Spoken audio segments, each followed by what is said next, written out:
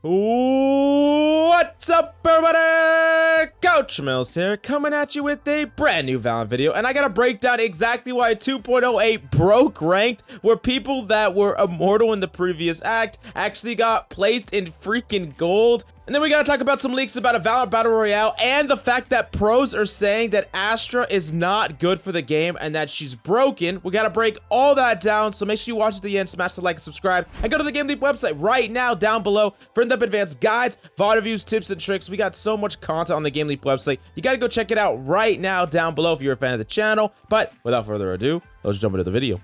Now, patch 2.08 just came out yesterday, and everyone was super hyped about it. We went over 2 videos breaking down everything that was in the patch. That being said, this one little bug was happening to a lot of people when they were placing their accounts for the first time in the new act. You see right here in this picture that we're going to show you where he actually gets placed in gold. And yeah, it's absolutely atrocious, and that is just kind of funny, but also pretty messed up. And for a while, Ranked was just throwing people in ranks they really didn't actually belong in, and it was just freaking chaos. So they actually had a hotfix here. They fixed the issue. However, some people that already placed are still having the problem. So Riot Upsurge actually tweeted out this stating, "If you're still having issues with this or other rank weirdness, please DM me your Riot ID. Note, this is only applied to players in NA. All other regions should not have this issue when the patch goes live for you." So all's well as ends well. You can reach out to him if you still have problems, but most of you probably won't be having any problems anymore. But did any of y'all actually get placed in a much lower rank or a much higher rank than you were last act? Definitely let me know your experience about it in the comments down below. Has there been any weird things going on? We can't go a single act without something going wrong, am I right?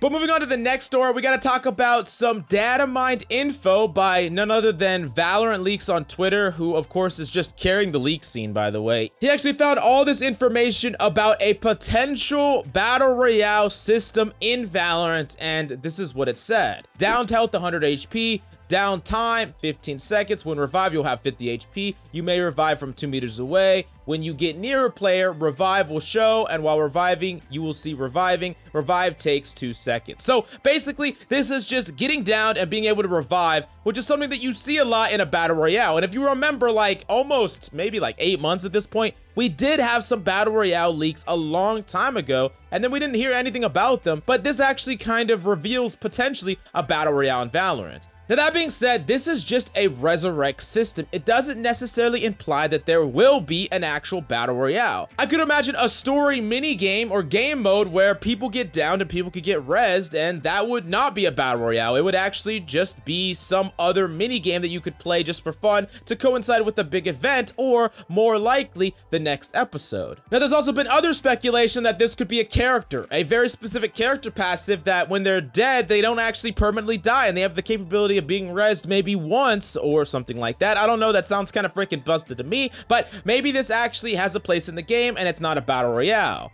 Now, all in all though, it kind of really just points to a Battle Royale, right? But a lot of people are pissed off. A lot of people are like, we don't want a Battle Royale in Valorant, and for most of you, I understand where you're coming from. I personally hate Battle Royales because of the randomness aspect of a Battle Royale, and I know a lot of you feel the same. That's why we're all playing Valorant and not Apex or some other random Battle Royale. Now, that being said, there are a lot of people that only play Battle Royales, right? And I do think that Valorant offering the Battle Royale mode as like a more casual alternative where people can just jump in, warm up, and play, that could be something extremely cool for bringing in more people into the game, bringing up more money, bringing up more hype in the esports scene, and then them being able to use that to develop the main game more. Now, all this requires them to actually make a good Battle Royale, but then you also got to think about the flip side of that coin, where what if the Battle Royale does too well, and then Riot actually puts a lot of their resources into that instead of the main game? That is always the fear, but I honestly don't think that's going to happen. I think that if a Battle Royale mode gets introduced, it's going to be something that's going to be played, people are going to like it.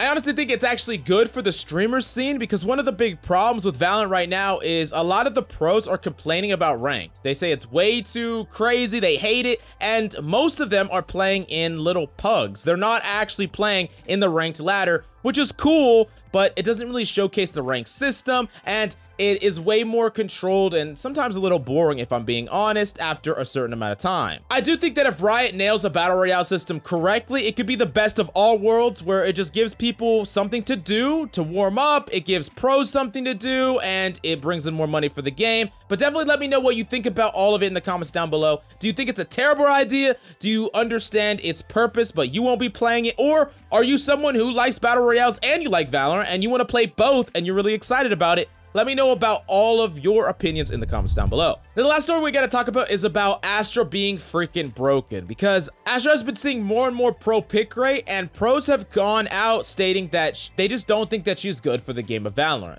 Specifically, TSM Hazed went on a rant on Twitter about it, and I'm gonna read what he has to say, and then we're gonna put our 2 cents in the matter. First, he said, "The more I sit here and think about it, the more I think Astra is bad for the game. Since people are asking why, she's too versatile, she has too many options with no counterplay other than to bait it out, she could single-handedly stall for 30+ seconds, she takes away the essence of an FPS, half of Astra's rounds in Astra form playing a minigame. Obviously, my first point is a matter of game mechanics and imbalances. My second is much more subjective approach. The abilities should complement the gunplay, but Astra is much the opposite. I spend 20 to 30 seconds per round playing SimCity with my orbs, not very FPS. As for a solution, I don't think I have one. You could make your orbs permanent so you can't recall them. You could make them removable in a very similar way to defusing the bomb or capturing an ult orb, but it would be silent instead of only taking a second to disarm." So basically, Hazed is saying that Astra doesn't correspond with the vision of an FPS game that Valorant should be. He's saying that the abilities of Astra far outweigh the gunplay aspect, and you're spending way too much time actually being in your specifically non-FPS ability rather than moving around in your physical body or shooting at all.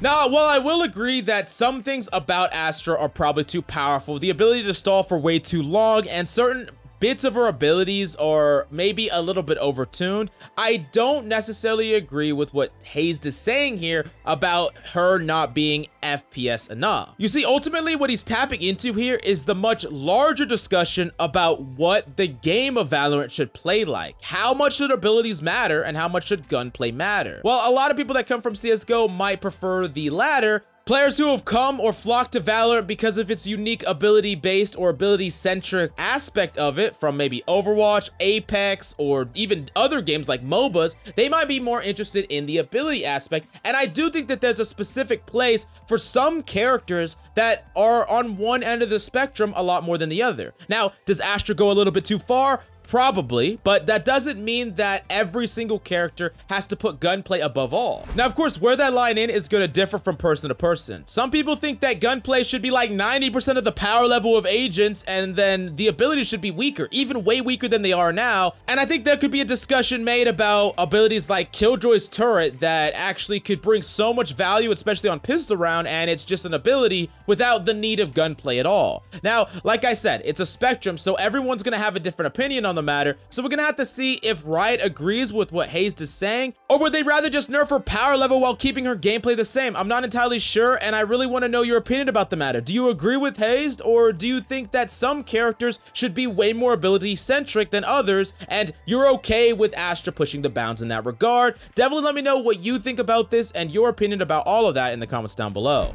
Now go to the GameLeap website in the links down below for high quality in-depth guides. We have in-depth step-by-step guides, VOD reviews that are going to show you exactly what you need to be doing every single round, playmaking patterns, decision-making, positioning. We got it all on the GameLeap website. Go check it out right now down below. But thank you so much for coming by. I really hope you enjoyed the video. I love your faces, and I'll see you tomorrow. Faces.